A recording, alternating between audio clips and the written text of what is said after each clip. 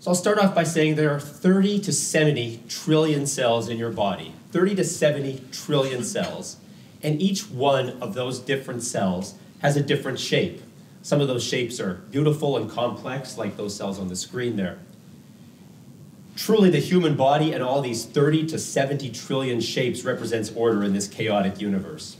And each one of those different shapes allows cells to do something different. The shape of a muscle cell allows muscle cells to lift. The shape of your brain cells allows you to think. The shape of your heart allows cells to beat. And the shape of blood allows it to flow through the body. But shape of the cells is also not just allowing cells to do certain things. I think it's telling us something about our own health and our disease. And I think if we can learn the language of cells, we can learn what they're telling us through cell shape, we can better diagnose and treat cancers.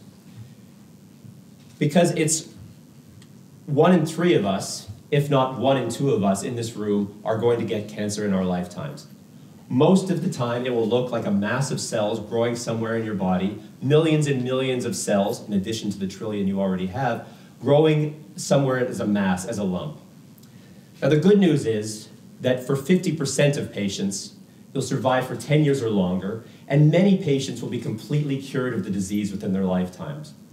The reason we're doing well at the war against cancer is because over the last half century or so, we've developed better surgery,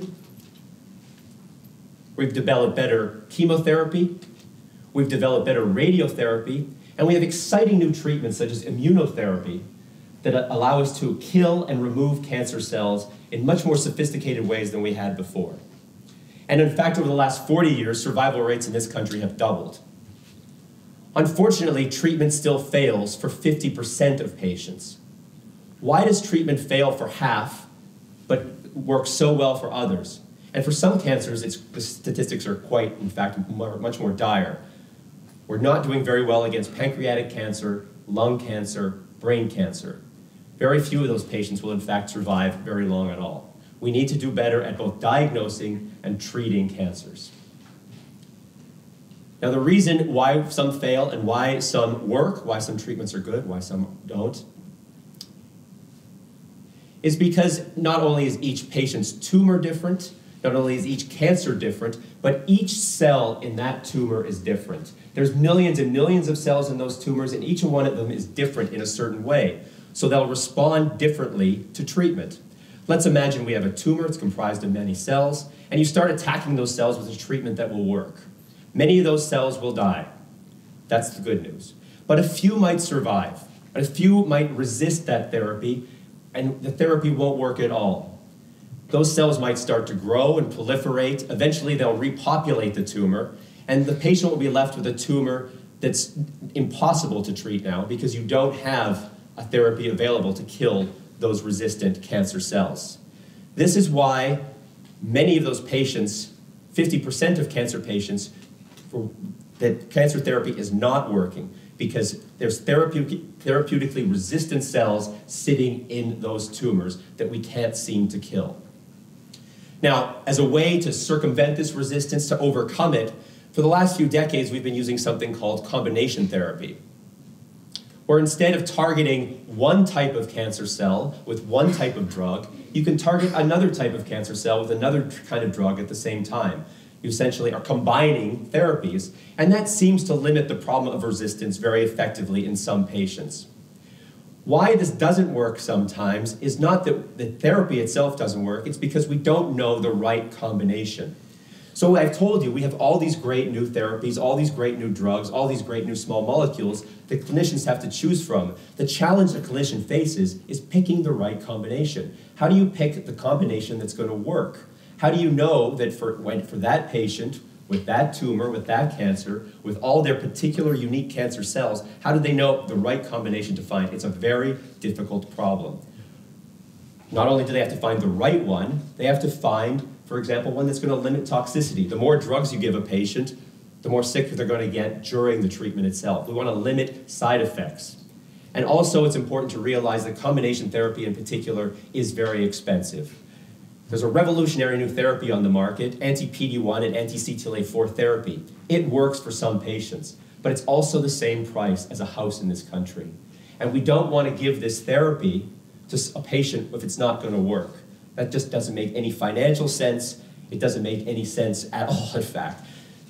So we have to come up with better ways to diagnose patients on a single cell level. We have to look at each patient's tumor, and on a single cell level, for each of those individual million cells, decide which one's going to be sensitive to drug, which one's going to be resistant to drug. And if we understand that, we should be able to come up with better therapies. We should be able to know the exact combination to give to certain patients if we know what every cell will do if we give a specific combination of drugs. So we need to diagnose cancers on a single cell level, and that is not happening right now because we don't really have the technology available to diagnose cancers on a single cell level in the clinic.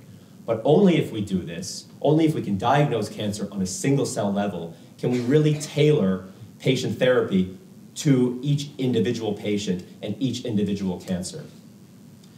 So I think we have a way to do this, to diagnose cancer on a single cell level, and that's by looking at cell shape. And this has come from the last 15 years of work or so I've been doing in the lab, where essentially what I do every day, and probably most of the night, is look down microscopes. Some of these microscopes might be very simple, and some of them might be the most technologically advanced machines on the planet. I look at cells and I look at their cell shape. And one thing I've noticed, and I think you're going to notice it in the next slide, is that cells, normal cells, have different shape than cancer cells. Even you're going to be able to see the difference. You're not a cell biologist, at least most of you aren't, but you're going to see the difference. In these cells, on the left are normal cells. These are not cancerous cells. They're square, you might say, they're spread, they're flat. They're kind of packed together in a honeycomb structure. On your right are cancer cells. I think you can see and agree with me that they have a different shape. They're smaller, they're thinner, they're rounder, they have these tails, some of them have fingers, they have little bumps on them that the normal cells don't have. All cancer cells have different shapes than normal cells, and those differences in shapes are a great starting point to have a diagnostic on a single cell level. Now, one thing we need to be able to do is find these cells in very complicated images in patient tumors. And so I was giving you a simple example before, but this is what cells look like in a patient tumor. This is just a small section of a tumor, and in those cells are cancer cells. There's also normal cells, there's immune cells, there's all sorts of different cells in there. How do we find the cancer cells? I've been doing this for a long time, and if I stared at this image long enough, I could probably find the cancer cells. And if I stared at it longer and I sat there, I could probably tell you the shape of the cancer cells. But I bet you can't do that right now. You can't do it if you sat here long enough, trust me. It's a little bit like looking through another complicated type of picture and trying to find one little aspect of it, trying to find Wally in this picture here. We all could do it if we sat here long enough, if we all got trained well enough, but it's going to take some time and we all couldn't do it accurately. And if we have hundreds of thousands of patient samples to go through, there's no way we could all sit and do this together in an accurate, rapid, fast way. It doesn't make sense. So to find cells and describe their shape in a very fast way, 10 years ago, I invented a computer program where I was working with the laboratory of George Church at Harvard Medical School. And what this computer program does is it can find cells and describe their shape in very fast ways. So we can feed the computer images we take from the microscopes, simple microscopes or complicated microscopes. The computer then recognizes individual cells, and then from each individual cell makes hundreds of different measurements about that cell's shape. And each cell is assigned a fingerprint, or what we call a signature, about that cell's shape. So these programs that we use to find cells and describe their shape work very similar to image analysis programs they use to find people on CCTV footage, facial recognition programs to find people that are quickly going through a subway station, for example. It's very same kind of computation going on behind finding people and finding cells. And once we find cells and describe their shape, we can do something else. What we can do then is feed them into a second series of models that my team has invented. These models do something else. They're decoders. They translate cell shape for us. They can say, for example, if a cancer cell is cancerous or not. For example, what type of cancer did that cell come from based on its shape? If we see a cell of that shape in a patient, we can tell how long that patient will live. There's truly a lot of predictive power to cell shape if we just have the right imaging and the right decoding. And what we're working on now is models, mathematical models, that tell us which drug would be best to use based on the shape of that cell. I'm just going to tell you just a little bit about how those models work because I think it's important. What we do to construct these models is we use data that's generated from my own lab, but we also integrate it from data that's available around the world, data generated by hundreds of labs around the world. This is called big data integration. I'm sure some of you have already heard about this. And what this big data integration allows us to do is create these models, and allows us to go from point A to point B, from cell shapes to genes. That's the kind of data we generate in my lab. From genes to patients, somebody else might have generated that. From patient data to drugs, and then eventually make the connection between drugs and cell shapes. So these models look a lot like maps, transit maps. They tell us how to go from point A to point B, how we can take our cell shape with a particular form can be treated with a drug. And they're kind of decoders for cell shape language. And we hope to use now these two technologies to really diagnose patient on a single cell level. Now we have computers which can go in and find single cells on very complicated images. Computers can do things and see cells that we cannot see, that human beings can't find. They can make descriptions of cell shape very fast. And using our second series of mathematical models, we can go in and predict what cells will be sensitive to drugs, which cells will be resistant to drugs. And now we can make very complicated, sophisticated, personalized therapies. And I think this is really going to impact how we diagnose and treat cancer patients in the real near term.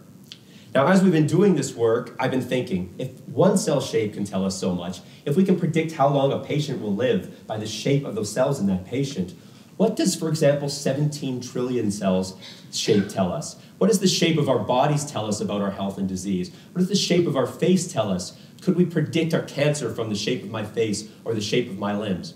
It sounds a little bit like science fiction. Maybe it is. But thankfully, there's a few of us working on there to make this science fiction reality.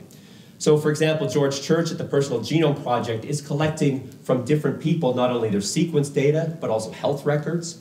And for each person that gets sequenced and submits health records, they also submit an image of their face. And the idea is that we could use image recognition software to identify and match facial features to patient records. And in fact, people in the UK have already done this. They've used facial recognition software to diagnose genetic disorders based on the shape of people's faces. This is a long way from diagnosing cancer based on the shape of people's faces, but I really think there's a lot of information in single cell shape and also in the shape of our bodies. And we just have to have better imaging, for example, to get at this. So we need better microscopes. I always need a better microscope. So better microscopes to give us higher resolution, to do it faster, to look deeper into the cell, but also to get more cells at one time. We need better ways to analyze these images, and I'm super excited about deep learning approaches, which I'm sure many of you have heard, that allow computers to really make very sophisticated and rapid analyses of complex images. And we also need more data to build better models, to build better decoders. And the more data that I can kind of get from the internet that other labs produce, that we can integrate and bring into these models, the better our models become, the more predictive power we will have. And so I really think by looking at cell shape, diagnosing it, and giving patients a much more personalized diagnosis, clinicians will be able to better pick the right therapy for each individual patient, and we will better treat patients, and we will certainly improve the lifespan of that remaining 50% of cancer patients that desperately need help. Thanks very much.